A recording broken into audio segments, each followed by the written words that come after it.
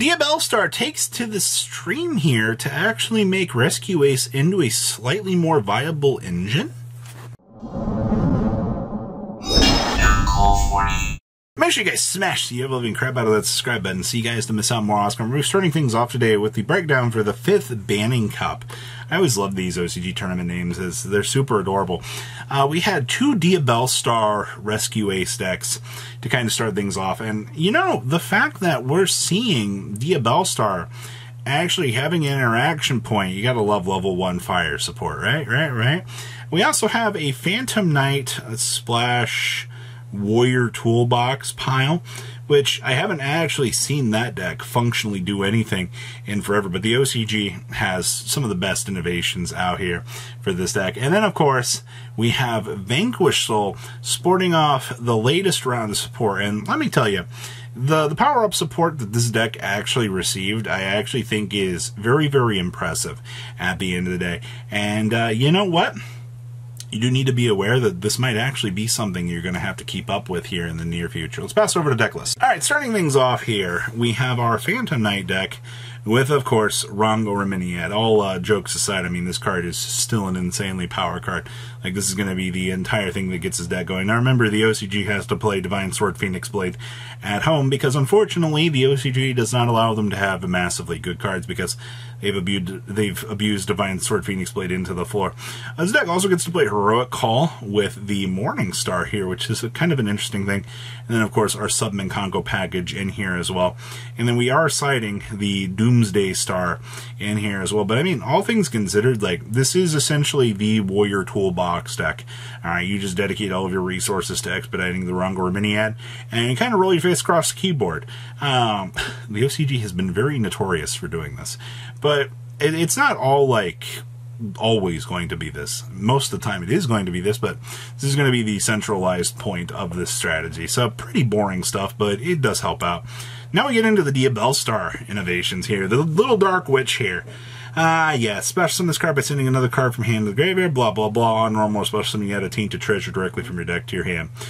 So you can go search for the Snake Eye here, send one other card you control to the graveyard, special summon the level 1 Fire Monster from your hand or deck. You know, this gets the Fire Hydrant to roll in here. Now, the OCG has been exploring some Auroradon combos out here with the Olion, which has kind of expanded out the extra deck options a little bit more. This has been a fairly recent innovation out here on the OCG, where you're getting, you know, the combo climb up here with Auroradon, and once again kind of showcases, you know, how good that this card actually is. But at the end of the day, the Snake Eye Treasure here giving you the ability to toggle in for Hydrant is actually pretty insane. And I will say at the end of the day, I'm not exactly sure, you know, how much more value you will get off of this, but it's crazy just to see. And of course, we do have differences in between these lists because there were 2 of these that did find success out here. Once again, you're seeing that double Hydrant doing its thing. You are seeing that this list is playing the SP Little Knight. This card actually is insane. And then, of course, on the cleanup side of things down here, the Doomsday Star as well. You want to make sure that you can take full advantage of how crazy good this card is, because being able to rip your opponent apart is going to be the instant value kill monster that this is. Outside of that, once again, I mean, Auroradon is going to be the piece that's going to hold this all together, but it is interesting just to see, you know, how much more consistency have we actually added into this deck to get the Turbulence play off. You literally still are Turbulence or bust at the end of the day, but now you got a little bit of extra flavor, you know, especially when you can start, hey, you know, maybe Apollosa can come up, you know, you're getting access to the Synchro board down here as well. It's kind of interesting. Next up here, we have the Vanquish Soul. Hello, Jiang Long down here. This card actually makes this deck a whole lot more interesting. If you reveal a card of cards to activate a Vanquish Soul effect, special summon this card, and you can activate one of these effects by revealing the appropriate. So if you reveal a fire, change the battle positions of one monster on the field. If you reveal fire and fighting, add a Vanquish Soul card from your deck to your hand. Alright, who does not love the fact you get multitude searching with this? This was a fantastic addition to the deck. And then, of course, course, you get the one Snow Devil. Lets you reveal up to 3 monsters, a Dark, an Earth, and a Fire, and then apply the following based on the number revealed. So 1 plus, inflict 400 damage to your opponent, and then you can special summon a Vanquish Soul from your hand. 2 or more, you inflict 600 damage to your opponent, and then Vanquish Soul monsters you control cannot be destroyed by card effects this turn.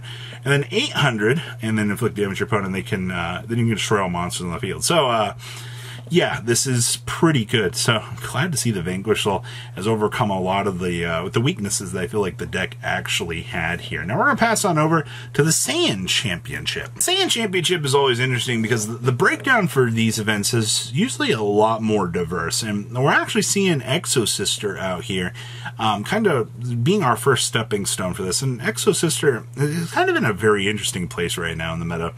It's obviously as much tier elements as you can kind of plow through and actually run into is going to be like the biggest things that you're going to see.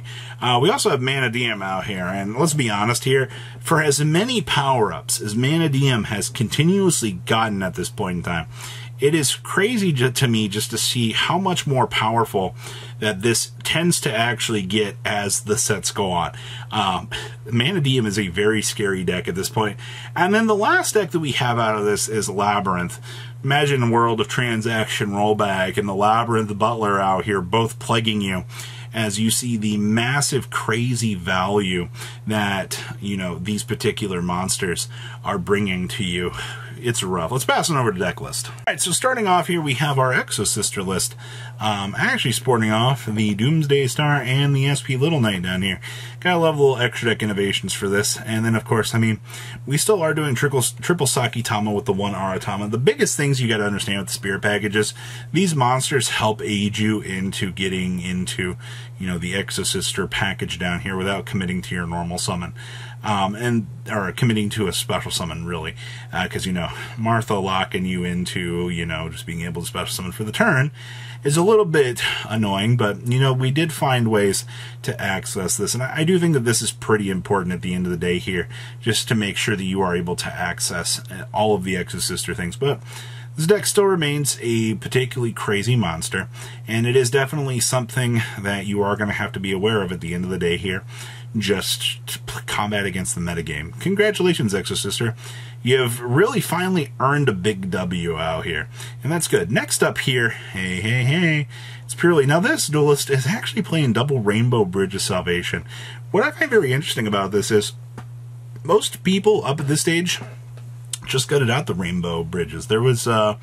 most people have not considered this as anything really like for value. The OCG has also been on this purely leap kick. They've been playing triple of these for so long because they want to be able to net as much draw as they can during the standby phases to generate, you know, the hand trap advantage lines to be able to have the additional cards for the recovery end of play here. And that's one of the big problems with this deck is, you know, hey, I can, you know, get the additional swing in for all of the draw power, and, you know, that's, you just want to be able to capitalize on Sleepy Memory as much as you can for this. Outside of that, not really much splashable new stuff in this deck, but the deck is already a consistent monster as it is, so we really didn't have to push too much further into this. And then, of course, we do have Mana Diem here. We are actually playing Synchro Rumble in here, which lets you basically revive a dragon. And then, of course, you can have special summon from the extra deck for the rest of this turn, except for, you know, Synchro monsters. But that's, it's not really care about here. We also have the Crimson Dragon down here. If a Crimson Dragon or a level 7 or 8 Dragon Synchro you control be destroyed by battle card effect, banish it from your graveyard instead. And, of course, we are doing Ultimaya Bishi Bulkin plays in here, because why would you not play this card? Like, this card is going to be one of the biggest troublesome innovators that this deck actually has going for it. You want to take advantage of this card. You have zero reason not to take advantage of this card, because being able to expedite the process into, you know, King Calamity on your opponent's turn so your opponent can't play the game.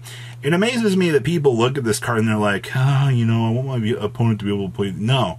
Win the game. All right? Your opponent literally cannot. That is the greatest thing about this card. And then we have Labyrinth sporting off Irias here. Remember, this lets you set a trap and then be able to apply that trap or be able to activate that. So turn 0 debarrier your opponent, you know, big welcome Labyrinth your opponent. If you notice, most of the viruses have been pushed down here to the side. And yes, that is a dark barrier statue down here. As well, it is a fiend monster. You gotta love that. This card's not gonna come up all that much, but, you know, when you're going through all the loops that is Labyrinth, and you're like, oh, you know, like, good luck, have fun. It's definitely something. So there's your breakdown for the Saiyan Championship. Whoo-wee. Please, leave a comment down below. Tell me what you guys think, and I'll see your beautiful faces back here later in the day, guys. Peace out. Patrons, thank you.